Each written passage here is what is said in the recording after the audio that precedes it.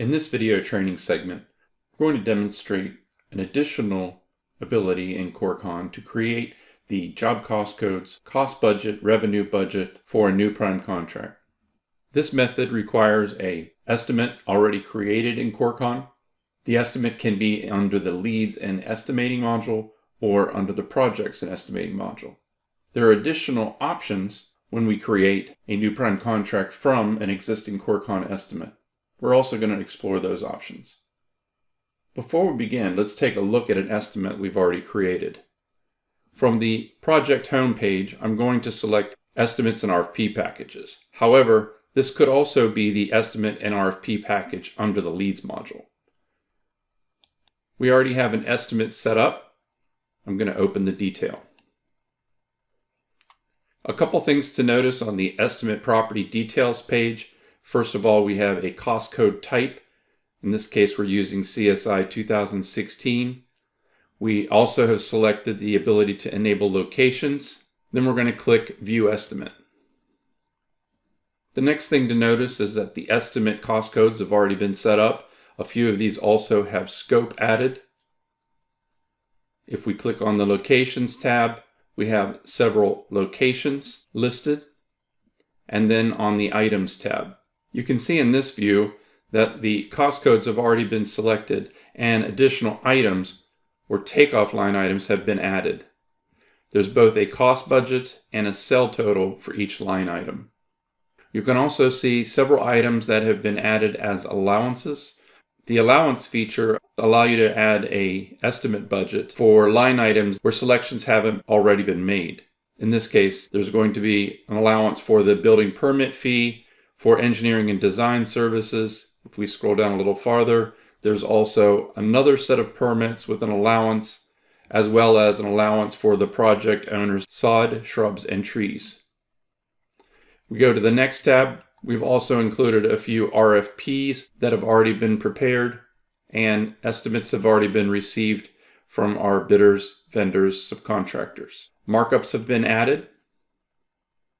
If we go back to the items and switch the view, you can also go down to the location and cost code view, and you can see items have already been added by location and then by cost code. Another view could be locations only. Next, let's go to the Estimate, Summary, and Reports tab and print out a proposal.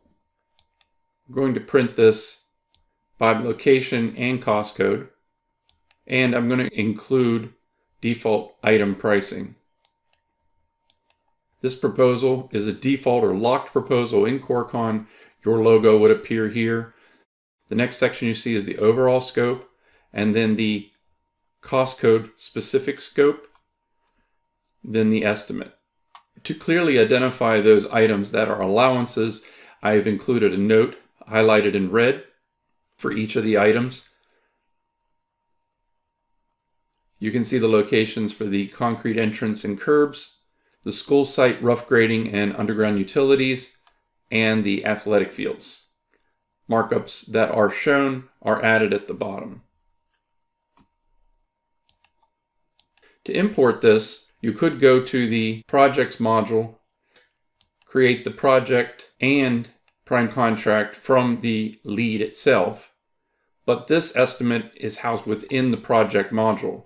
So we're going to go ahead and select the project. If we view the client contract admin module, you'll see there's already one contract that's been added.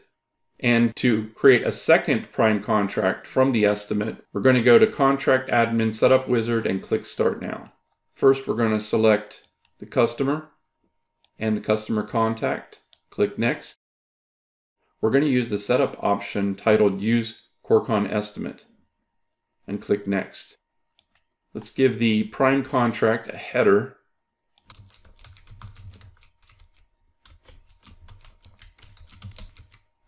We can select from any of the four contract types. We're going to use fixed lump sum. Select an issue date. Go ahead and mark the status approved and also select a status date. Click Save and Next. Next, we're going to select an estimate that's already been created in this project. Then we're going to see a few options. The first option is create project cost codes from the estimate cost codes with non-zero subtotals only. You also have a level of detail that you can include. We're going to include the location, cost code, and estimate line item. We also have the option to include an estimate line item without location, or summarized by cost code and location, or by summary of cost code. Let's use the cost code by location. Next option is to reset the cost code order number. This is just resetting the cost code order number or sequential order number.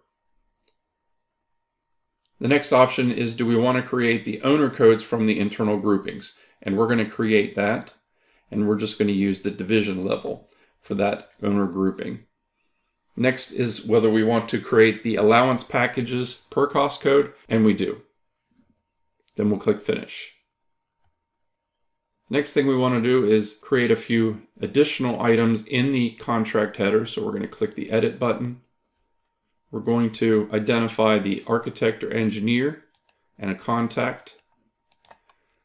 Our customer, project owner, or client would appear here. Your firm would appear here. We'll also go down to the scope. Note that the inclusions, exclusions, and clarifications all imported directly from the estimate.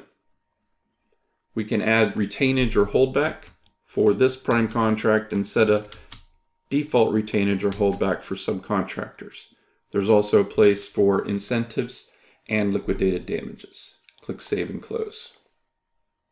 Next, let's take a look at what created. Under the contract amount or schedule of values, the information was brought in first by location and then by cost code description. We could have included more detail, and that would be by the estimate line items, or less detail, just summarizing everything by cost code without including the locations. The total contract value was created. If we needed to edit, there's an edit option here. We can also add additional items from the options here. Next, let's go back to the cost budget.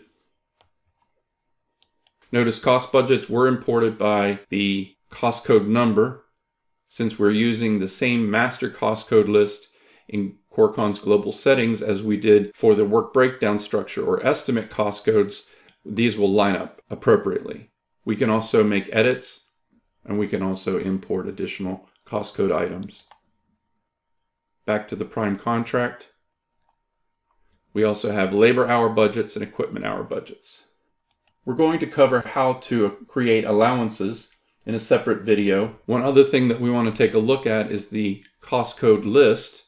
So we're going to go back to Contract Admin and go to Cost Codes, and note that the owner cost codes were created at the division level from the master cost code list. If you'd like to know more about this subject, we encourage you to go to the help articles, to leads and projects, to Contract Admin, and check out the help articles under job cost codes, prime contracts, and prime contract budgets.